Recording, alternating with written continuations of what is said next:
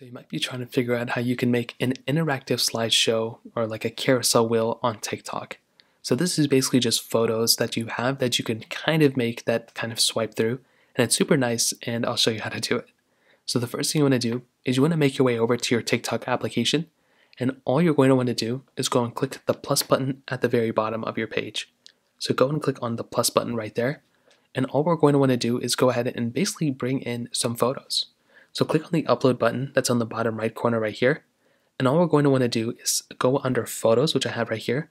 Make sure select multiple is on. If you want to do multiple photos, it really only works with multiple photos, and you want to click the videos that you want. So you can click on the little bubbles that are like right on the top right of these specific photos.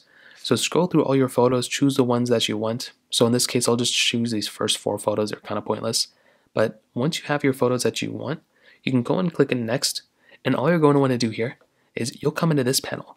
Now it may or may not already bring you into like a thing that looks like a photo carousel wheel like this thing.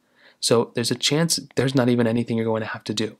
However, there is a chance where this may not be the case. So at the very bottom, it says right here, switch to video mode.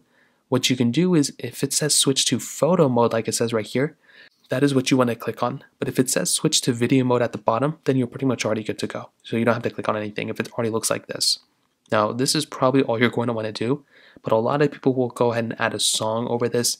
If you already used a sound, then it'll show already be in the background. But you can always click at the very top right here and choose a different song if you want.